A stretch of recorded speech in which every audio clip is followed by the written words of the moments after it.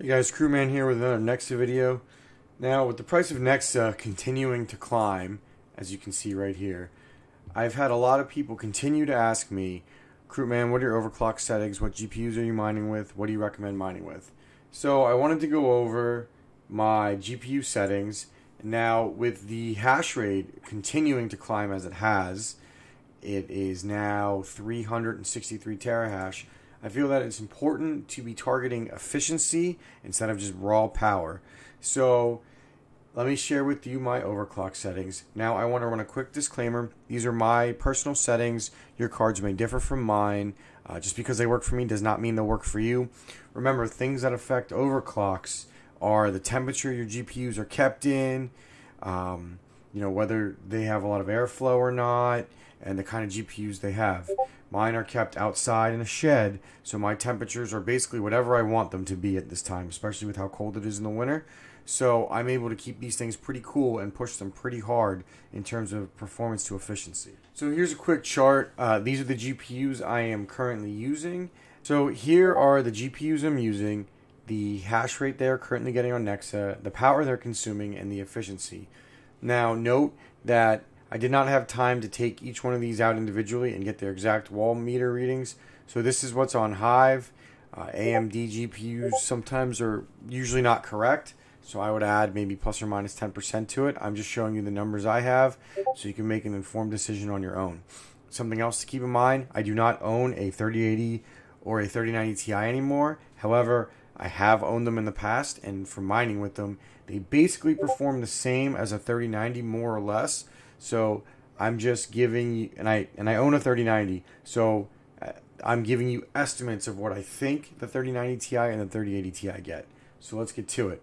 You can see the 4090 gets about 122 mega hash at 312 on the power for a 0.39 efficiency. Now that is the best efficiency you can get right now in terms of Nexa mining, in my opinion. But these things are expensive and their ROI times never. However, I use mine for gaming primarily. So when I'm not gaming on them, I just mine on them because why not at this point. 3090, 3090 Ti, 3080 are basically the same. They've got a 0.27 efficiency. The 3090 Ti I think might have a little bit better efficiency. Negligible, but better. I put them at about 250 watts for about 69 mega hash. Seems to be the sweet spot. 3080s are pretty solid. I found that 200 on the power gets you about 57 hash, and you're looking at about 0.28 on the efficiency. The 3070 Ti, it's okay. I thought it was a lot worse, but I was able to do some tweaking on it. You're getting about 47 mega hash at 178 on the power. The 3070 is, funny enough, not the most efficient, but it's up there. It's close. It's still really great. I have a lot of them. Mine are ranging from anywhere from 43 to 42 to 41 mega hash. I'm sorry, 45 to 41. So I settled in the middle for 43 at about 147. So I run them between 140 and 150 watts. So I'm just doing 147 on the watts because that was what I was getting the best performance on. You might be able to run them at a little bit lower power for a little bit more efficiency. Some of mine are, but that's just the number that seemed to work the best for me. 3060 Ti gets you about 35 mega hash at about 137 watts for a 0.25 efficiency. Still pretty good. It starts to get worse the lower we go down on the NVIDIA GPUs. 3060s give you about 28 mega hash. They're power guzzlers, but I found that they were the best at around 120 watts, so 0.23 efficiency. Now for the Turing GPUs, I only have 3 total, so I didn't really get much of a spread. All of the other GPUs, I've tested at least 6 of them, minus the 3090. So I was able to get those. Those are pretty good spreads, especially on the 3070 and the 3060 Ti. I have quite a few of those. So the 2070 was meh. 144 watts for 24 mega hash. I haven't really messed with that one. I'm probably going to sell the last 3 of my Turing GPUs now, I've kind of decided. I'm just going to get rid of them and replace them with some 3060 Ti's. So then you're looking at for the two 2060 Supers, 24 mega hash at 140 watts, a little bit more efficient, but still kind of bad. Now let's go to the AMD side. Now the 6700. Now these are the only GPUs I own currently on AMD, so I'm not able really to give you much else. And as far as overclocking goes, I don't really mess with the VDD, the VMEM, all of that. I just kind of do simple core and memory on them because I have bad luck when it comes to trying to really tweak them, and it's more time than it's worth, to be honest with you. And remember, these readings are at the meter. They're not at the meter. They're on the software. So I would probably I'd probably add maybe 10%. Again, I'm just showing you what I see though. I'm not making any other assumptions. I have one 6800 XT left. I sold the rest of mine. It gets about 54 mega hash at 185 watts. So it's slightly more efficient than the 3080, which is pretty solid. The 6800 non-XT gets about 45 mega hash, about 220 watts. I think you can get that a little more efficient, but like I said, I haven't wanted to mess with it. And it's okay at 0.20 efficiency, not burning down the world, but it's alright.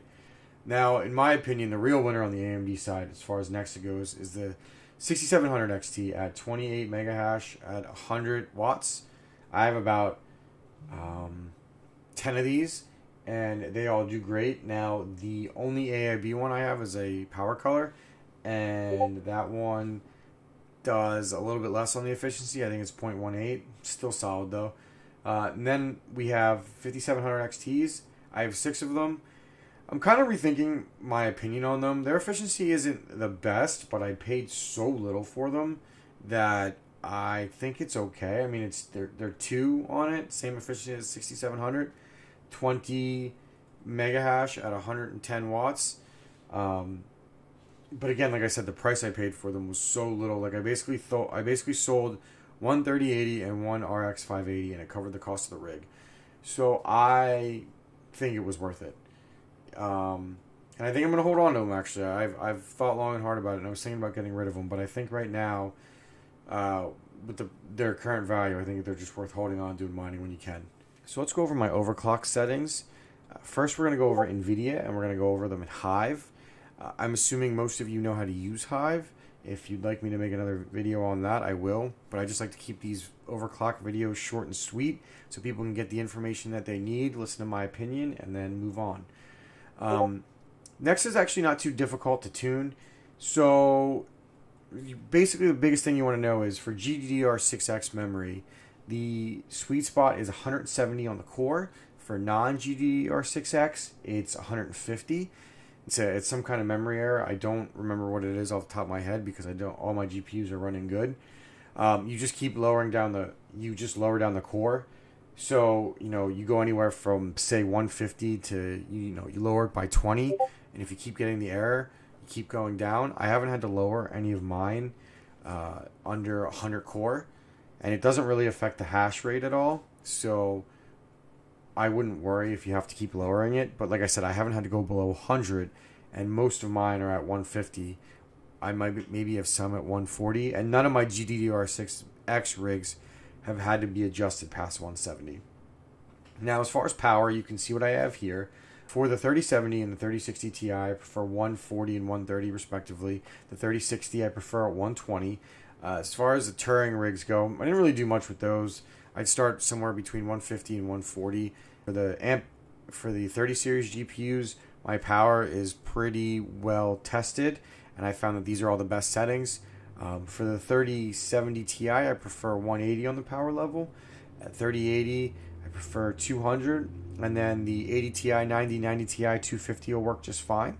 The 4090, I haven't really tweaked too much, but 300 seems like the sweet spot on where to go. And the efficiency is so good that I'm fine with it. If you're using Windows, let me show you what to do. Basically, you just pull up MSI Afterburner, and when I'd say power limit, you want to adjust the power accordingly. So I would start at 70. So if you're on Windows, for any of your 30 series GPUs, I would start at 70, and then I would start adjusting it down or up depending on the hash. You want to try to match my efficiency or beat it. So basically you just take the power, or you take the hash rate divided by the power, and then you see where you see if you can beat mine or get close. Or as far as the fan, you just control the fan with the fan speed slider. And then for the memory clock, you always want to start with the memory at -502, and then the settings I gave you for the core, you can just use, like, 150 to 170, depending if you have GDDR6 or 6X memory. Now, as far as AMD goes, I do not mess with a lot of the different overclock settings in Hive. I've had bad luck. I haven't wanted to spend the time. I don't think it's worth it to me, especially since you don't really save that much. So for Big Navi, for any of the 6000 series, 6700 XT and above, 2000 core, 925 on the memory will work just fine. And then for the 5700 XT, 1500 on the core, 850 on the memory. Now, it took me a long time to get those 5700 XT stable, so your results might be different than mine, but that's what I found that works, and I have no desire to mess with it any further. If you're on Hive, you want to make sure you have the latest version of WildRig. So to update the miner, you just want to copy and paste this command, which I'll put in the description down below. You want to put this in the run command, and you want to hit enter, and it'll run. And then once it hits, you either want to reboot the miner or just reset the whole rig, depending on what you feel comfortable with. And it should update to the latest miner, and you should be good to go. So anyway, I hope that guide helped. If you have any more questions, let me know. This was just a simple, quick guide. I know everybody wants to get their rigs up as fast as they can, as the hash rate keeps rising. But thankfully, the price keeps rising with it. Now, we're down a little bit right now, but it pushed 800 this morning, and I think it'll go back up, especially as the crypto market is doing pretty well this week, and it seems like there's a lot of positive trending movement for Nexa, and a good future, and it seems like it has a pretty solid future. As you can see from the 7-day growth, it's over 100% gain. It's kind of crazy. Anyway, again, this is not financial advice. It's just my opinion. Please like and subscribe. And let me know if there's anything else I can do. I'll keep launching more Nexa content next week, as well as in week 3 update on my farm. Again, please like and subscribe. Crewman out.